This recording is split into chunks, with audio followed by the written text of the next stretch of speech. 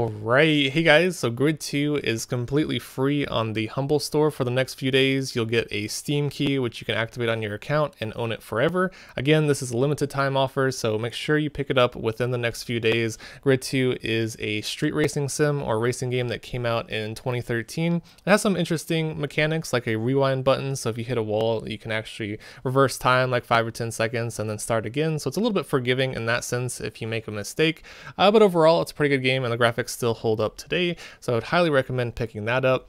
Alongside that, I just wanted to, talk a little bit about the Halo Master Chief Collection. It is being released on Steam, which is very exciting news because this is the first time Halo has been on Steam since Halo 1, I believe, a long time ago. I think they released Halo 2 as well, but that's so many years ago. They didn't release any of the newer games.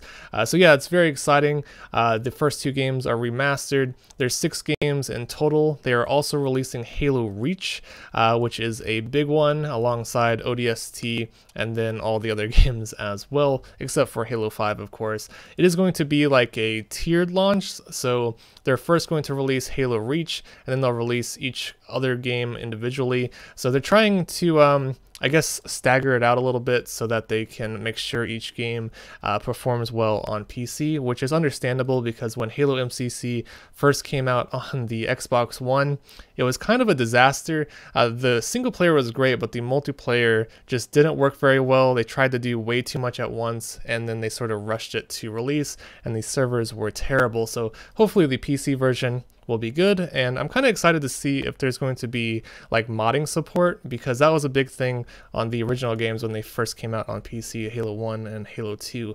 So yeah, really exciting to see Halo MCC come out on Steam. If you played a lot of Halo when you were younger, you can actually go to Halo Waypoint and see your old stats all the way back to Halo 2. So it has my record from when I was like, I guess 11 or 12 years old. I played over 10,000 games of Halo 2 online with 55,000 kills, and then moving to Halo 3, I had 12,900 multiplayer games with 109,000 total kills, and it shows my multiplayer playtime was about 53 days.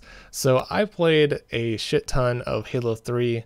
Really enjoyed that game, and I was like the highest rank possible. I played all the other games as well, just not as much as the original Halo 2 and Halo 3. So that's pretty cool. All you have to do is sign into your Xbox account on the Halo Waypoint side. I'll have it linked in the description if you guys are interested in that.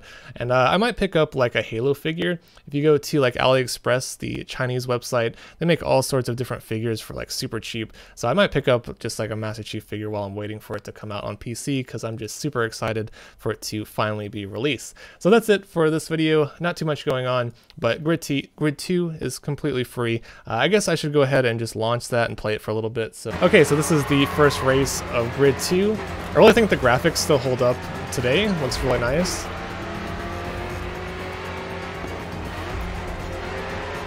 I'm not very good at racing sims, by the way. I like more arcade racing games that are a little bit more forgiving. This game, if you like hit a wall, it can completely screw you over. But there is a rewind function, which I'll show you in a moment.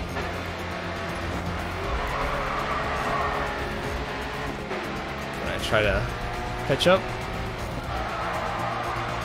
Get some nice drifting.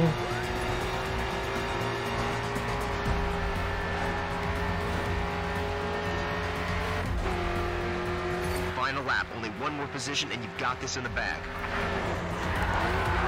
Alright, so I definitely hit that wall way too hard and completely screwed up. I can press the button to just rewind time, and then I can try that again.